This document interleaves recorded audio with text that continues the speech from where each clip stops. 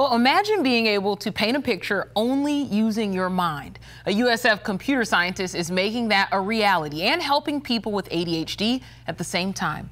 10 Tampa Bay's Chris Rogers explains how it works.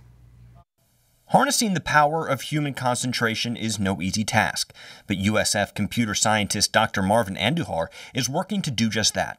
Tools like this, like brain painting, can help us all, not just those with ADHD, become more disciplined with our concentration. After a 2-year pilot study, Andujar and his team developed a brain-computer interface that allows people to create art with their minds.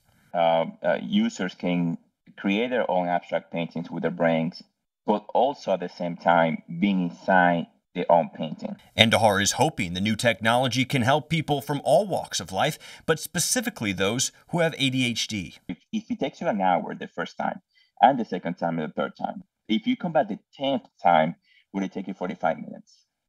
Right? We want to see that progress. The goal is to eventually allow brain painters to monetize their work in the digital art world. There's really nothing out there that exists that is a brain-based painting that is an NFT. A new era of treatment, harnessing the power of the mind. Can we improve their attention retention over time?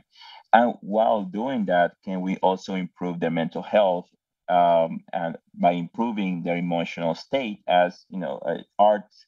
That's why people buy arts for their homes, is because it elicits an positive emotion.